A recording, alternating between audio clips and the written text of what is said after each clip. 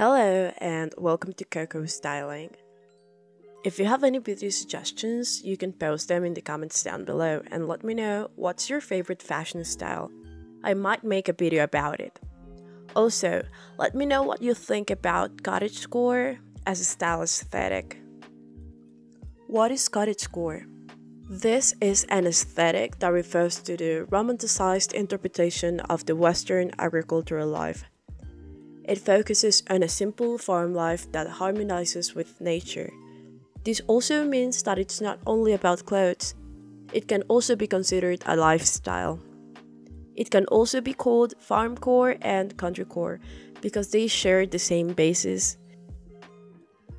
Just like every other aesthetic, cottagecore overlaps with other styles that you can use for inspiration. Some of them are Micah, fairycore, and boho. If you're interested, my last video was about how to look boho.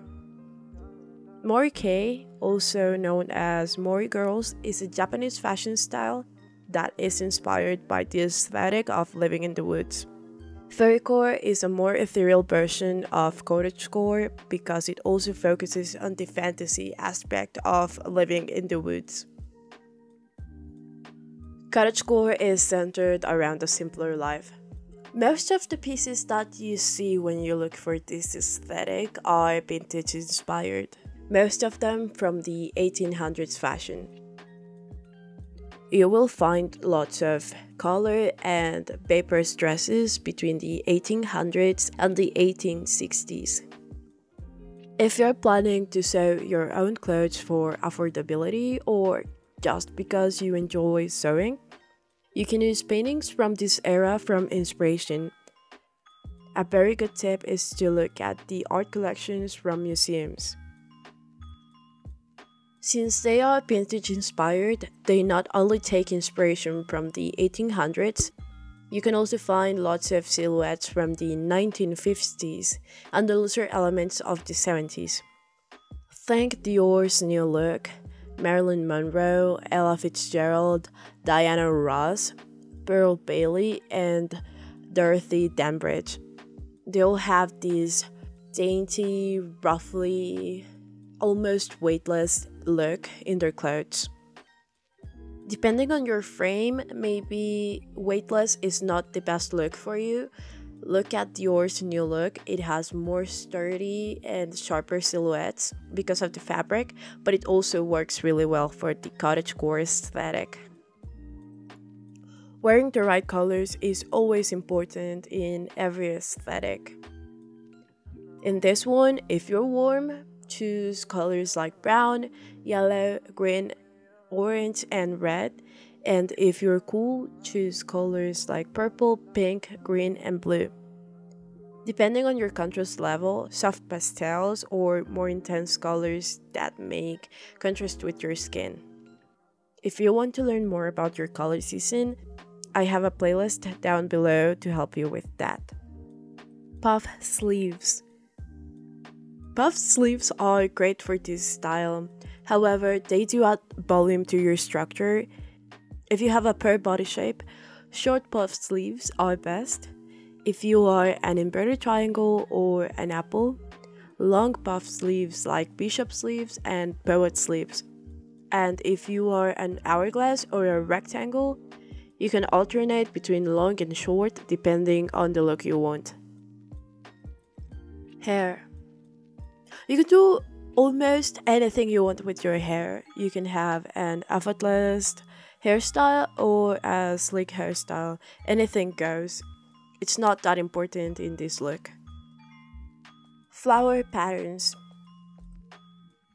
If you are a clear or dark season, choose patterns in a high contrast level. And if you are a light or soft season, choose a pattern in a low contrast level. Keep in mind, the print doesn't always have to be on your clothes. You can also get other pieces like hats, bags, or scarves with patterns. and it's easier to find higher contrast leveled patterns in those kinds of pieces than in clothes. Textures. Textures like lace are ideal. They can also be sheer or solid. You can pair a simple dress that has lace accents with a hat or a scarf, and your cottagecore outfit is completely ready to go. Embroidery. Embroidery can give your outfit the final touch it needs. You can buy your pieces already embroidered, or you can do it yourself and make a completely unique piece. Broderie, anglaise, and Swiss dot are perfect textures for cottagecore. Hats, scarves, and headpieces. You can go the fancy and elaborate way and get a hat with scallops or a lace scarf, or you can go with a simple head wrap or a simple straw hat. Vintage undergarments. This would be extremely inappropriate back then, but cottagecore garments take great inspiration from vintage undergarments from different ages.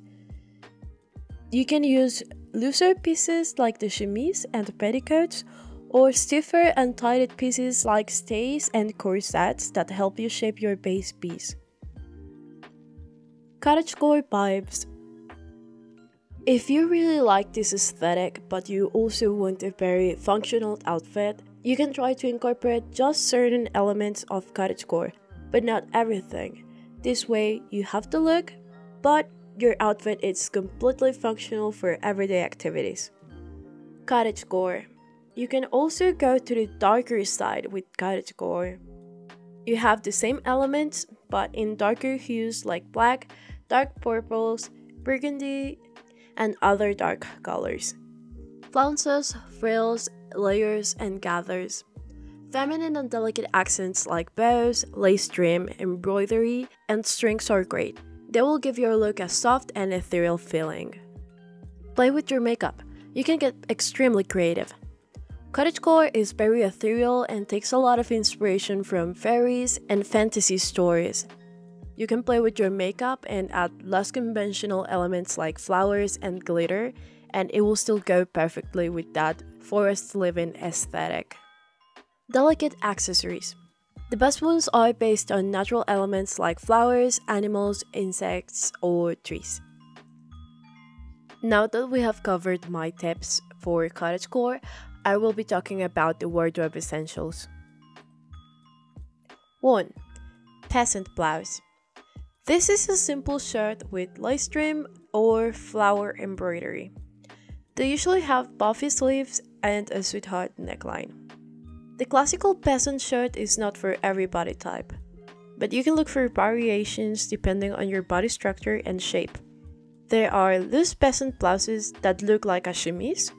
You can wear them like that, or get a corset or a stay to use as a belt and shape them. There are also peasant blouses that have been adapted to today's trends. 2. Pinafore dress. This is a dress that looks like an apron. You are supposed to layer it with other kinds of flowy shirts, but you can wear it by itself. Since they are modeled after aprons, they will give your rustic look the final touch, and they are also very useful when they have pockets as well. Layered skirts. Tiered and layered skirts that look like petticoats are a must-have in every cottagecore wardrobe. You can go for long or short, puffy or loose. There are lots of options. 4. A flowy dress. It can be any length, maxi, midi, or mini, depending on what fits you best according to your structure. Knitwear or a cardigan. You want to get a knit sweater in a looser fit. Pieces with details like bows or embroidery are ideal, and they can be the main piece of your outfit while they keep you warm. Vintage shoes like Oxfords or Mary Janes are great if you want a more delicate look. But combat boots and Doc Martens are also extremely functional. If you want, you can also decorate your shoes and give them a completely unique look. Strappy sandals are also a must-have. They can be low or high-heeled. If they are in a neutral color, they will be easier to pair. But it's better to get a neutral and contrasting color. So don't choose your own nude color. For example, if you are dark-skinned, choose beige or ivory. And if you are light-skinned, choose brown or terracotta. Woven shoes.